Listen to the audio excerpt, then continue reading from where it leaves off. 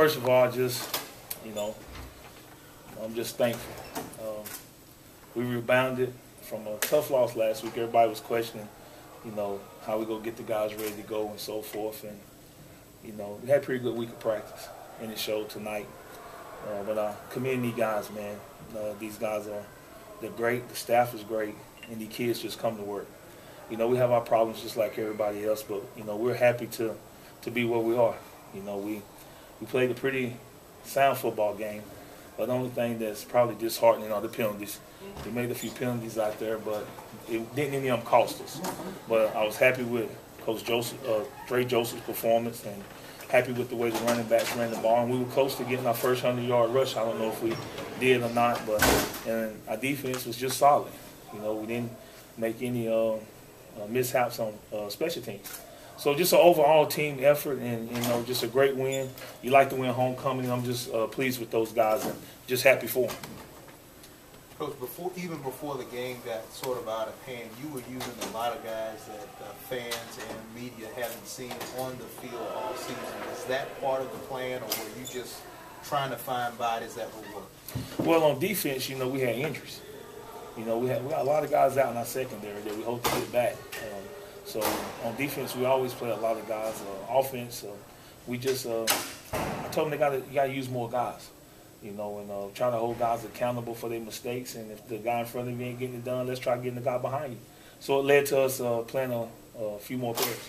Was a prime example of that when Allen missed that reception, and then you put in Waddell, and then he makes a big grab? That's a great example, and I don't think Waddell get that opportunity in the past. I told him, I said, hey, we don't know what these guys can do in the game. We don't never put them in the game and find out.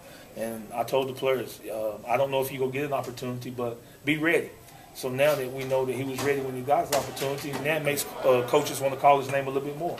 So I was happy for him, and it's great to see him get a touchdown. Is it the same philosophy with the offensive line? Because I know they were kind of shuffling in and out a lot, especially in the second quarter. Same thing, as somebody made a mistake, you pulled it out, or are you giving guys a breather? Well, really, for the most part on the offensive line, it's probably getting a breather. And then it's hard to coach a guy when he's on the field making mistakes. So if you take a guy out for a play or two, bring him to the sideline, get him coached up, you get him back in the game. So, once again, we're going to go into a stretch where we're going to play 9 games in a row. So we better play some guys and try to get through this thing without getting somebody seriously injured. Got a chance to get JP in there tonight a little bit. What did you see out of him, and did that go pretty much how you wanted to?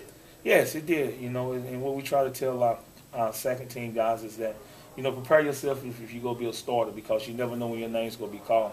And, this team is doing pretty good with that, and just getting you guys to understand that we may dial it up any time, so just be ready when we dial your name. Can you talk about getting him in early? It was the second quarter. I think y'all were up 13-0, and you threw him in there.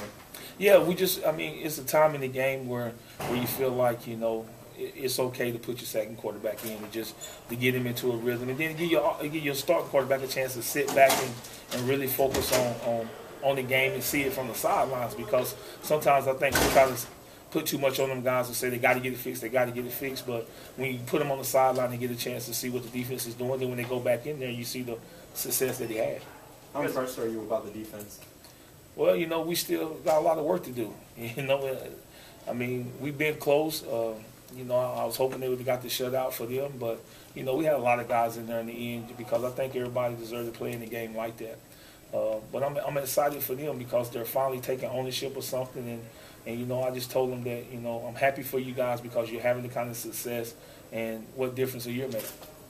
What did Clayton do to earn the starting running back job? I know you used a lot of guys back there, but what made you start him, and what did you see out of him? Speed.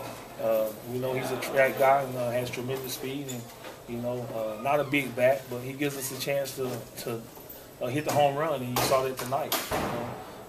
I take my hat off to Darius Coleman. We got some injuries at running back. Joseph is still a little gimpy.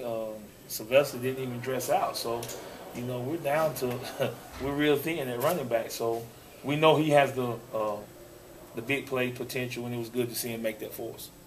What does this do for your team as far as momentum, and then how do you manage their mindset coming off this week before next week against Pine Bluff?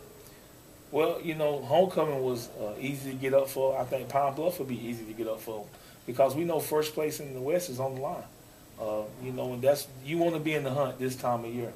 You know, you play in October so they can remember you in December. So we know we're trying to do everything we can to continue this momentum. We done had this kind of momentum before, and then we didn't play very well. But it's good to have it at home, and we believe that we're going to have, if not a better crowd than we had in the stands tonight, because we're going to need all the support from the Jags to take over first place. Taking the team out to Lafayette last night, can you just talk about, you know, what led you to that decision? And, you know, players said they felt like it really paid off, getting them away from any distractions. Well, you know, we've been taking them off since I became the head coach. We've been taking them off the road for home games. You know, just really, you know, we sleep in. I live in the dorm too. You know, we sleep on those dorm beds for 5 days, man. There ain't nothing like a good night's rest. I might look forward to going to the hotel more than they do. But it's just to get them away, get them isolated, and we can have our meetings and really just gel together and have our walkthrough and, you know, and cut down on the distractions. You know, being here on a Friday night with homecoming, I could imagine they would have never got no sleep in the dorm. But I just feel like Friday nights is an important night for the team to be isolated and do the necessary things that it takes to come out and compete on Saturday. What was the atmosphere like? It seemed like the crowd was really into it. Well, you know, it's homecoming. You know, they was making a lot of noise. They were behind their Jags, and you know, we're happy to perform the way we did, and we're happy that everybody's going to get to finish this night and celebrate with the win on the football field. Any more questions for Coach Odums? All right. Thanks, Coach.